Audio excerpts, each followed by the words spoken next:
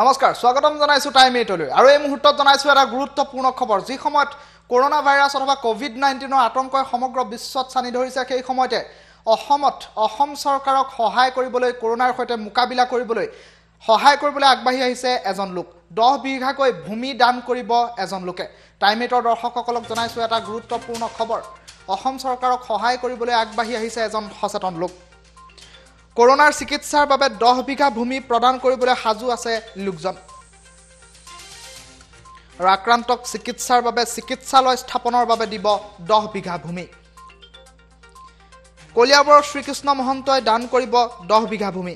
পৰিয়ালৰ সৈতে চৰকাৰক ভূমি গ্ৰহণ কৰিবলৈ অনুৰোধ জনাইছে শ্ৰীকৃষ্ণ মহন্তই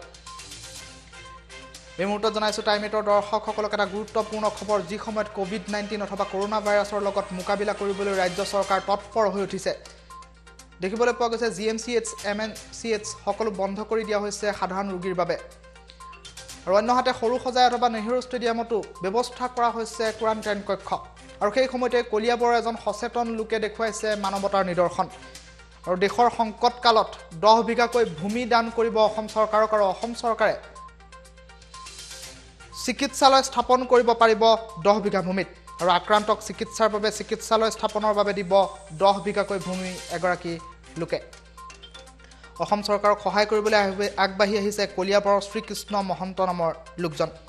আৰু শ্ৰীকৃষ্ণ মহন্তই 10 বিঘা ভূমি পৰিয়ালৰ সৈতে চৰকাৰক ভূমি গ্ৰহণ কৰিবলৈ অনুৰোধ জনোৱা পৰিলক্ষিত হৈছে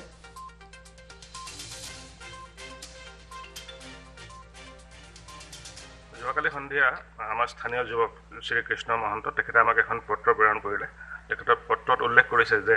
কোভিড-19 এগেইনষ্টত যুঁজিবলৈ কাৰণে যদি চৰকাৰক অতি শীঘ্ৰে হস্পিটেল নিৰ্মাণৰ প্ৰয়োজন হয় তেতিয়াহ'লে তেখেতে নিজৰ নামত থকা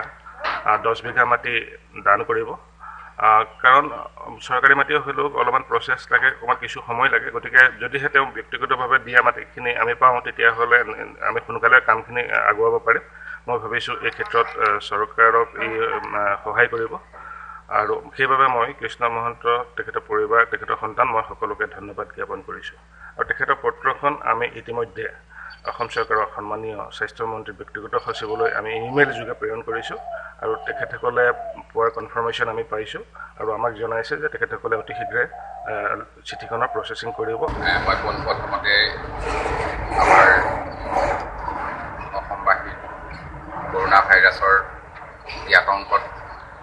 আতংকিত হৈ আছে সকলোকে আমাৰ যি ভাৰতৰ প্ৰধানমন্ত্ৰী নৰেন্দ্ৰ মোদী ডাঙৰীয়া লকডাউন কাৰ্যসূচী 21 দিনৰ কাৰণে দিছে সকলোকে আমি পালন কৰিবৰ কাৰণে আহ্বান জনাইছোঁ আৰু দ্বিতীয়তে আমাৰ ভাৰতবৰ্ষত এই কৰ'না ভাইৰাছে এতিয়ালৈকে কিছু সংখ্যক মানুহক আক্ৰান্ত কৰিছে যদিও আমাৰ অসমত ভগৱানৰ কৃপাত লগতে আমাৰ অসমৰ মাননীয় স্বাস্থ্যমন্ত্ৰী হিমন্ত বিশ্ব শৰ্মা ডাঙৰীয়াৰ অহৰহ প্ৰচেষ্টাৰ ফলত বৰ্তমানলৈকে এজনো ৰোগী চিনাক্ত হোৱা নাই এইটো এটা অতি শুভ লক্ষণ অসমবাসীৰ বাবে বৰ্তমান সময়লৈকে এটা শুভ খবৰ এই সময়ছোৱাৰ ভিতৰতে চৰকাৰে যথেষ্টখিনি পদক্ষেপ লৈছে চৰকাৰে বিভিন্ন পক্ষক ব্যক্তিগত ব্যক্তি বা প্ৰতিষ্ঠানকো আহ্বান জনাইছে আমাৰ এই যিটো অসম চৰকাৰৰ মিছন কৰ'না ভাইৰাছৰ যিটো আতংকৰ হ'বলগীয়া ক্ষয় ক্ষতি বা তাৰ কাৰণে পুনৰ সংস্থাপনৰ কাৰণে যি ব্যৱস্থা চৰকাৰে হাতত লৈছে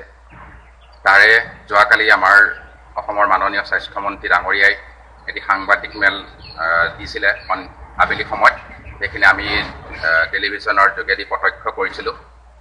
আমাৰ পৰিয়ালে সেইখিনি আমি চাই থকা সময়ত তেখেতে ঘোষণা কৰিছিল যে অসমত 5খন কোভিড-19 চিকিৎসালয় গঠন কৰিব অলৰেডি তেখেতে গুৱাহাটী আৰু ডিব্ৰুগড় 2খন স্থাপন কৰাৰ কথা ঘোষণা কৰিছে বাকী অসমত স্থানখিনি তেওঁ তেখেতে নিৰ্ণয় কৰা নাই তে আমি ভাবিছোঁ যে এনেকুৱা এটা পৰিস্থিতি এনেকুৱা এটা সময়ত চৰকাৰে এখন চিকিৎসালয় বনাবৰ কাৰণে বিশেষকৈ মাটিৰ এটা সুব্যৱস্থা আগৰ পৰা কৰি থোৱা নাই এইটো এটা হঠাৎ হোৱা এটা পৰিস্থিতিৰ সৃষ্টি হৈছে গোটেই বিশ্বতে এই হেতুকে আমি পৰিয়ালতে সিদ্ধান্ত ল'লোঁ মোৰ নিজা নামত থকা দুৱাৰবাগৰি কিছামতৰ মৌজাৰ দুৱাৰবাগৰি কিছামতৰ 10 বিঘা ভূমি আমাৰ হাতত আছে গতিকে আমি সেই ভূমিভাগ অসমৰ মাননীয় স্বাস্থ্যমন্ত্ৰী ডাঙৰীয়ালৈ আগবঢ়াব বিচাৰিছোঁ আৰু আমি সেই প্ৰতিশ্ৰুতিৰে কলিয়াবৰ মহকুমাধিপতি তথা অতিৰিক্ত উপায়ুক্ত বিতুপন নেওগ ডাঙৰীয়াৰ জৰিয়তে এখন লিখিত পত্ৰ স্বাস্থ্যমন্ত্ৰী ডাঙৰীয়ালৈ আগবঢ়াইছোঁ আৰু আমি ভাবোঁ যে আমাৰ এই কিঞ্চিত বৰঙণিয়ে আহি থকা দিনবিলাকত অসমত COVID-19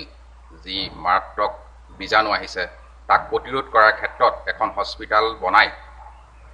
কলিয়াবৰবাসী নগাঁওবাসীৰ লগতে অসমৰ মধ্যভাগৰ এটা কলিয়াবৰ জেগা অসমৰ মধ্যস্থল গতিকে মই ভাবিছোঁ যে ইয়াতে যদি এখন হস্পিটেল হয় নিশ্চয় এই আহি থকা সময়খিনিত অসমৰ ৰাইজ উপকৃত হ'ব আৰু এই কিঞ্চিত আমাৰ বৰঙণি গ্ৰহণ কৰি অসমৰ মাননীয় স্বাস্থ্যমন্ত্ৰী ডক্টৰ হিমন্ত বিশ্ব শৰ্মা ডাঙৰীয়াই আমাক কৃতাৰ্থ কৰিব বুলি মই তেখেতক অনুৰোধ জনাইছোঁ আৰু তেখেতক ইমান অহোপুৰুষাৰ্থ কৰি এই স্বাস্থ্য খণ্ডত বা অসমৰ যি সমাজ খণ্ডত তেখেতে আগবঢ়াই অহা অৰিহণাৰ কাৰণে তেখেতক সেৱা জনাইছোঁ আৰু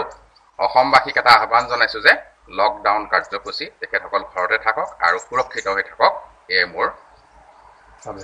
ক'বলগীয়া ৰাইজৰ প্ৰতি